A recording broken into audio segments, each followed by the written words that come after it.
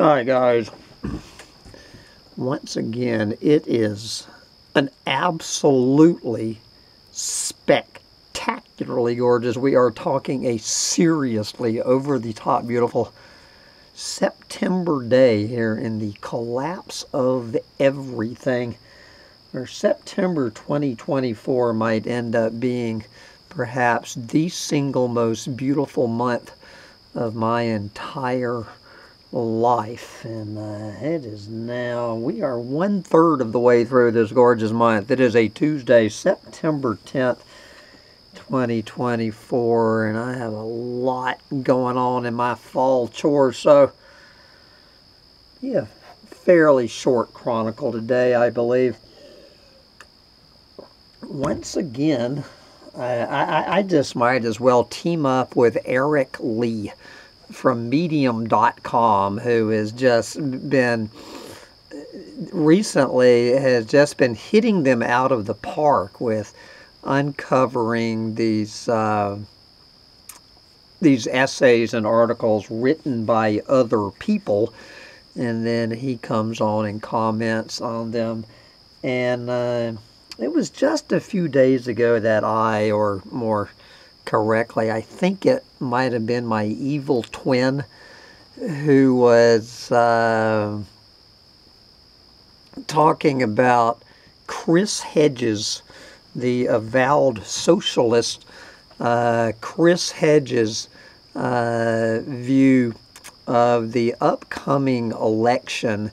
And I mentioned in that rant that I wish Chris Hedges, when he throws all these words around, socialist, communist, capitalist, and especially fascist, what is his definition? And I mentioned in there that I have always had a very oversimplified definition of fascism. Apparently I have, it does happen, apparently I have been wrong in using my use of the word fascist, and I just thought all of these little limp dick lefties were just throwing the word around too recklessly, but apparently not. I just always considered basically talking about politicians being fascists, which is when the term usually comes up, is I just basically lumped in any politician who let the global corporatocracy lead them around by a ring in their nose was a fascist. That's when you just hand over your own political beliefs in an entire government, and I use that term loosely, over to the global corporatocracy, that you are a fascist. So my evil twin has been calling Kamala Harris and Donald Trump fascist because they are both, being led around by the global corporatocracy by a ring in their nose, just like Joe Biden and Barack Obama and all the rest. I've been calling them all a bunch of damn fascists since I was about 18 years old. But so I asked in that rant, I really wish Chris Hedges would define the term fascist, because of course he calls Donald Trump a fascist.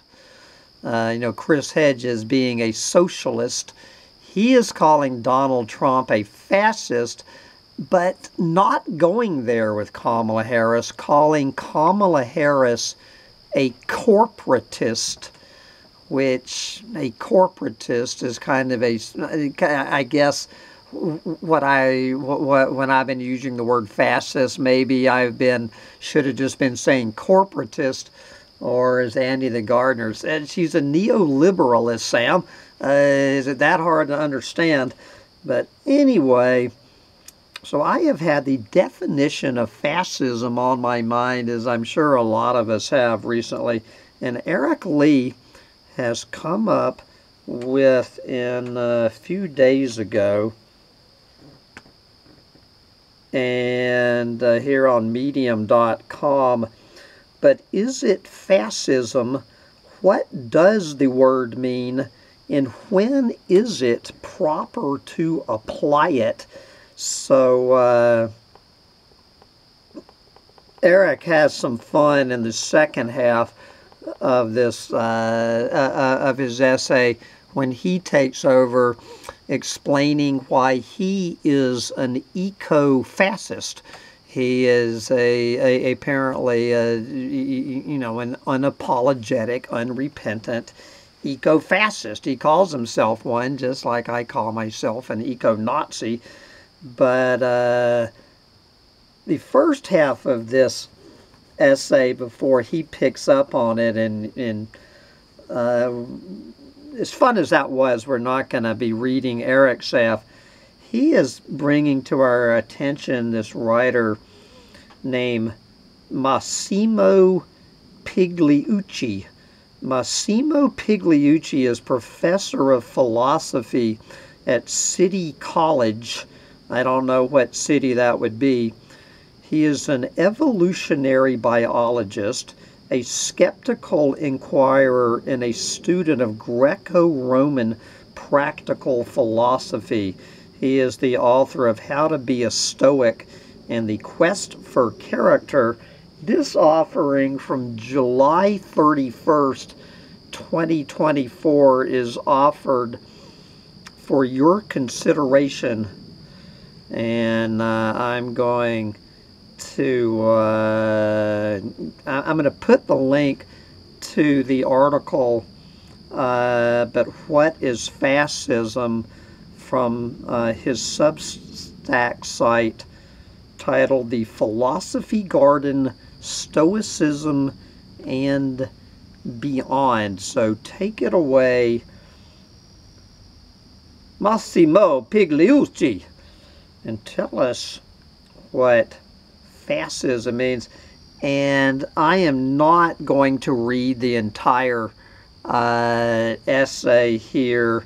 I'm going to read the beginning and the end of it, and you can go on the link and read all of the stuff in the middle. We're going to read the opening and the closing of the essay.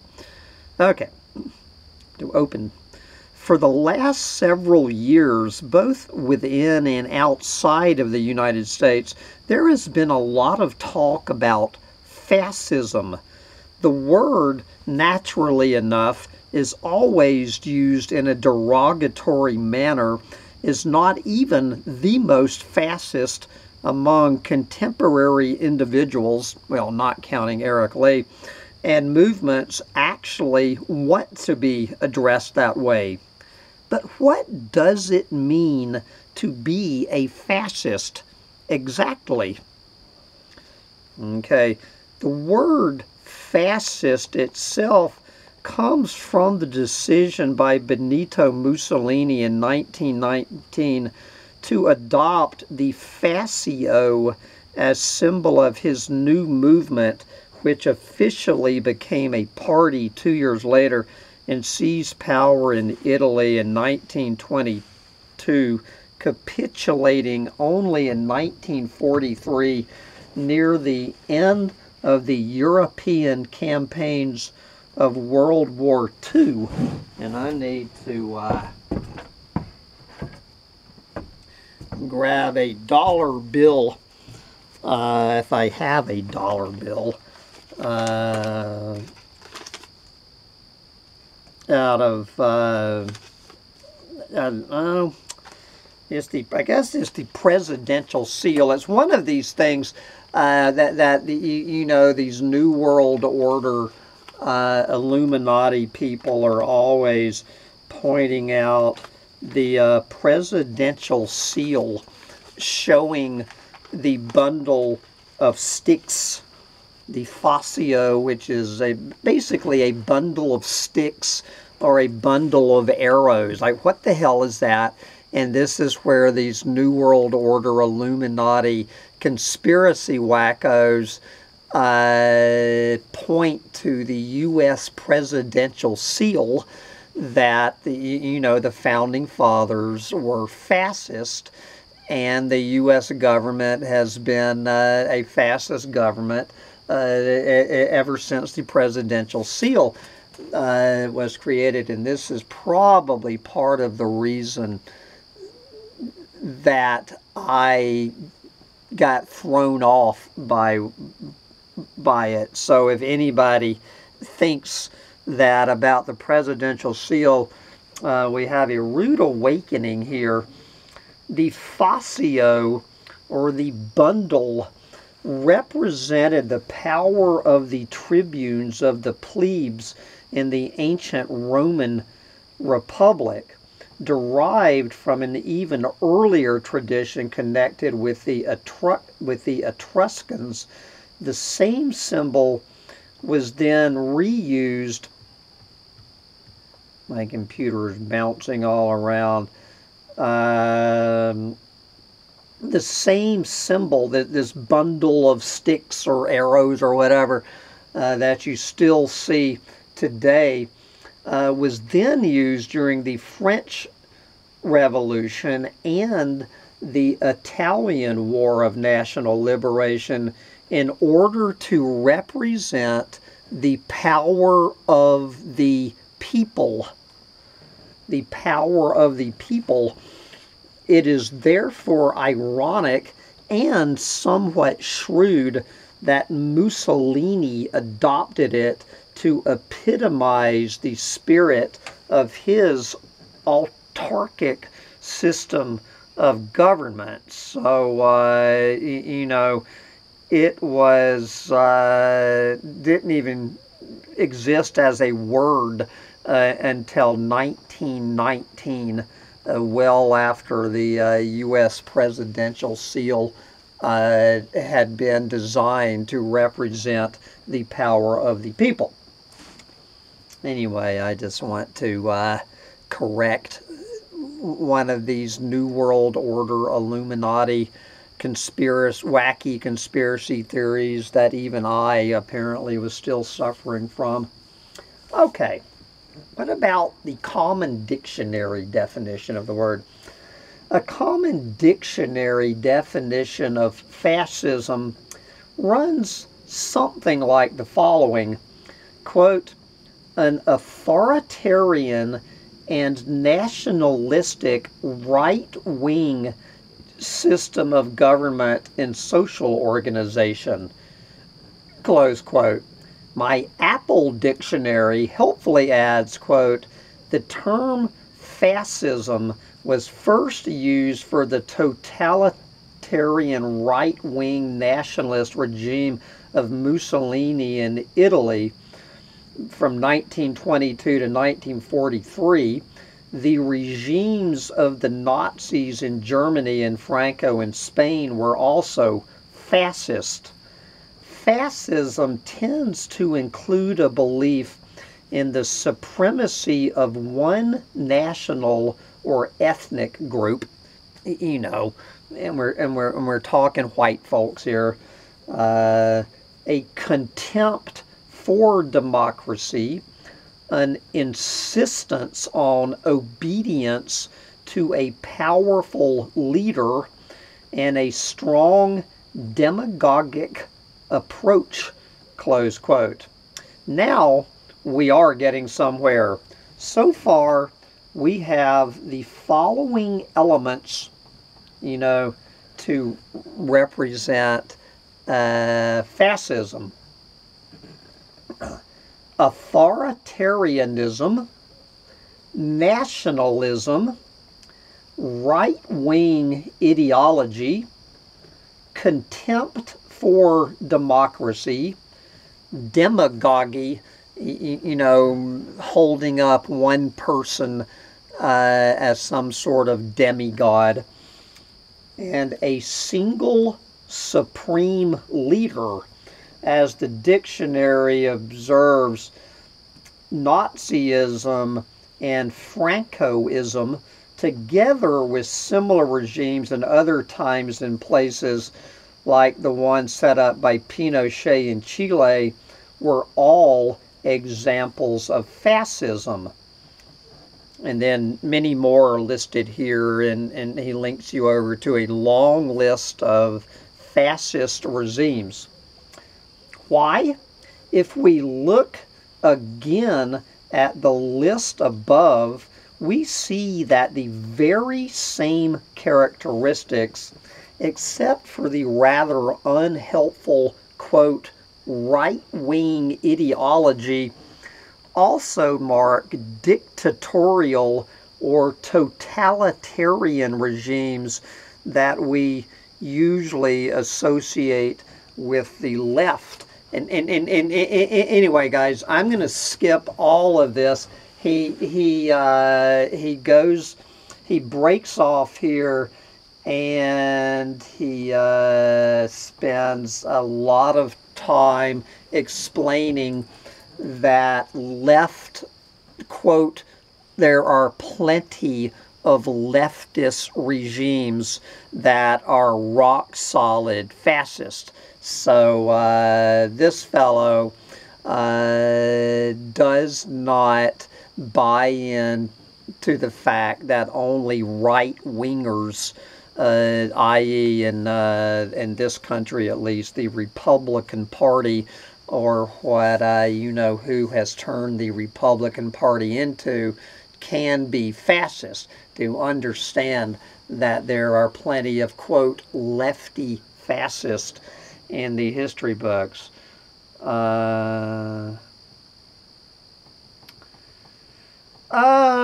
Okay, then I'm going to skip over all of the stuff in the middle and get over, okay, yes,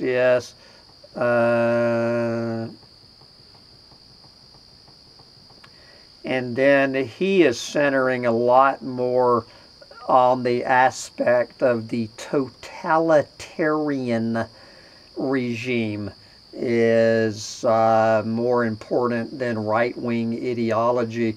A totalitarian regime is one that attempts to subordinate every act of the individual and every aspect of society to a particular state-promoted ideology.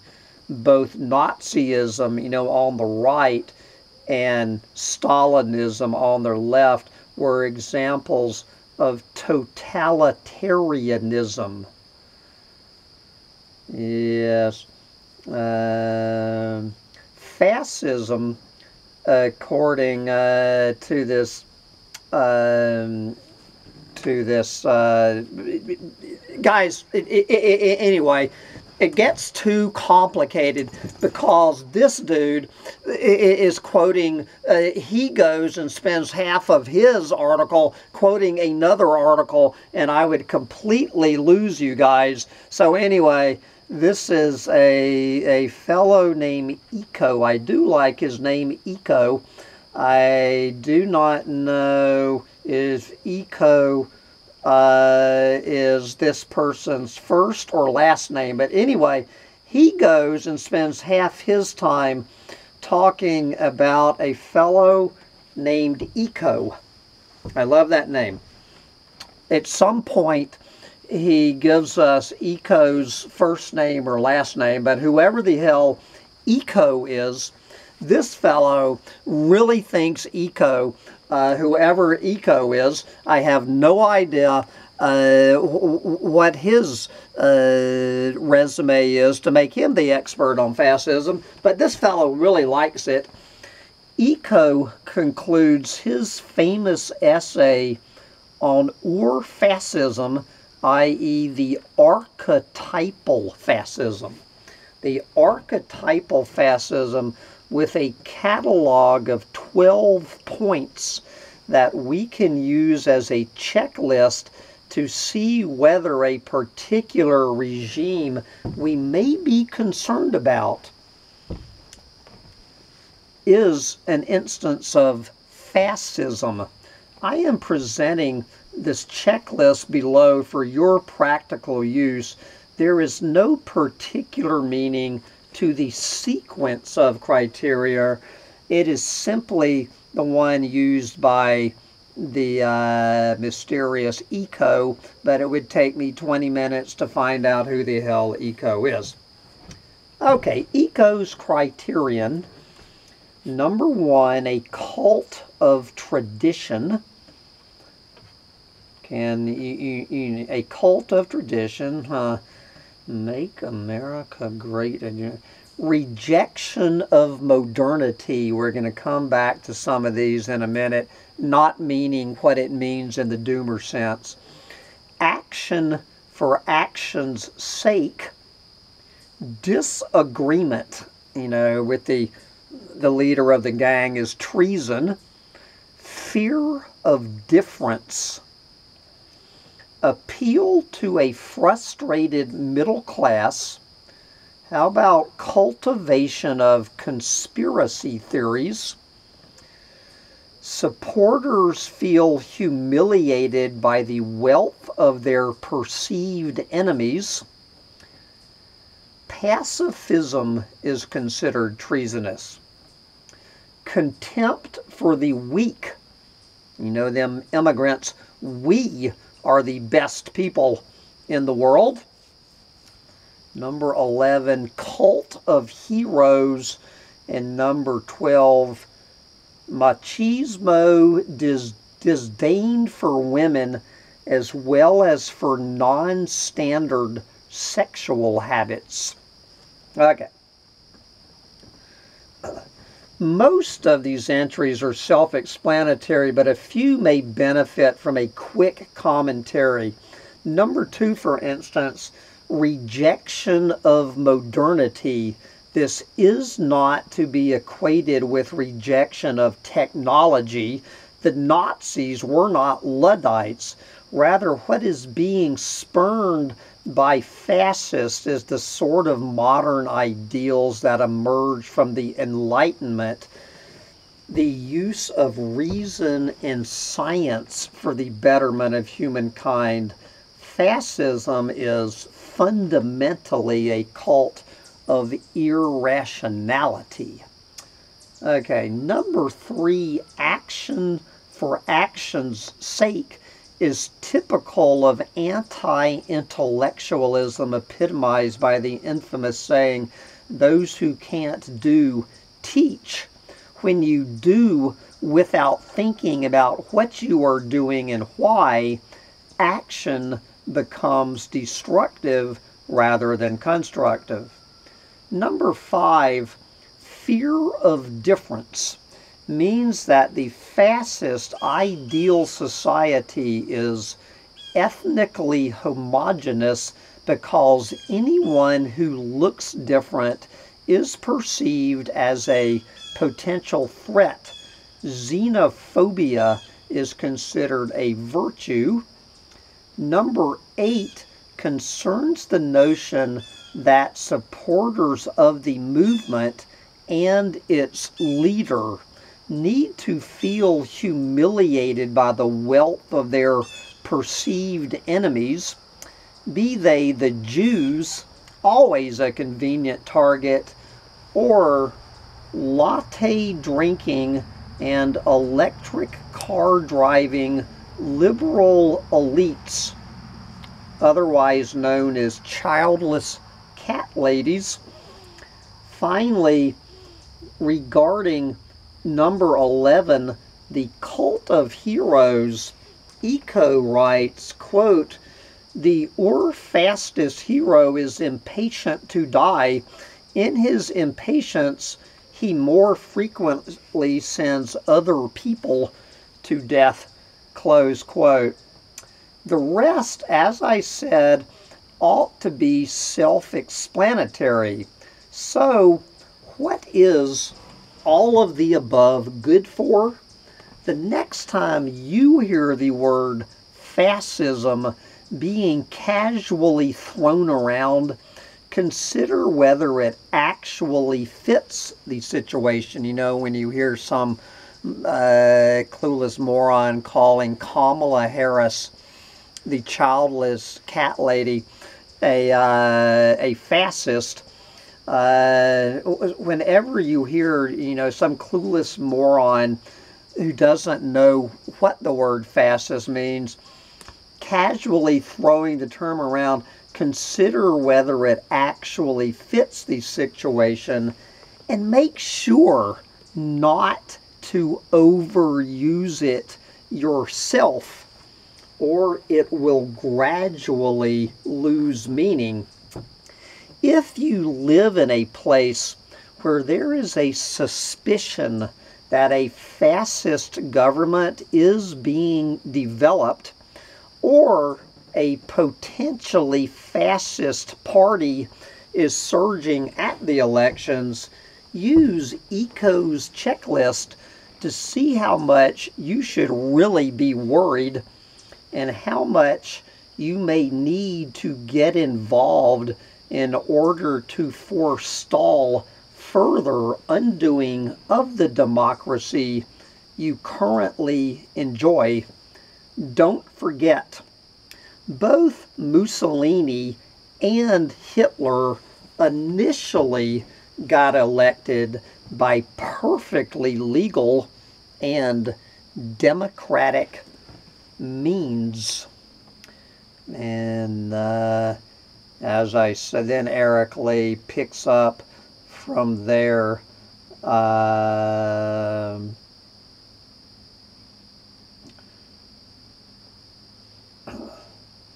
Explaining why he is he is an eco-fascist. But I do want to segue just before I go, since it is Tuesday, September 10th. While some people, there's some sort of debate going on tonight, some sort of debate that I've heard about. But if you have no interest in listening to that debate, Sandy over at Environmental Coffee House is offering an antidote, and she is going to be centering on a long article from The Guardian. Project 2025 is an existential threat. So if you want to learn more about how fascist governments rise to power, you might want to tune in to Sandy's show about Project 2025. It's probably the single most fascist document you have ever heard, and I don't think I am throwing the term around loosely. Or if you really want to see the difference, I guess, between a fascist and a corporatist, you can go on to those debates. But I, for one, will be sitting out the debates like I will be sitting out the election, because being an eco-Nazi myself, corporatist or fascist, it makes little difference from an eco-Nazi perspective. Donald Trump or Kamala Harris, as someone said recently, is the difference between vanilla ice cream and French vanilla ice cream as far as the global corporatocracy who leads both of our candidates around by the nose is concerned, and the election of either one of them will do absolutely nothing to stem the collapse of this planet, and the election of either one of them will only ramp it up. So I will be chronicling the collapse just the same, no matter who wins, the corporatist or the fascist. Your choice. Well, I ended up going right to 30 minutes anyway. Bye, guys.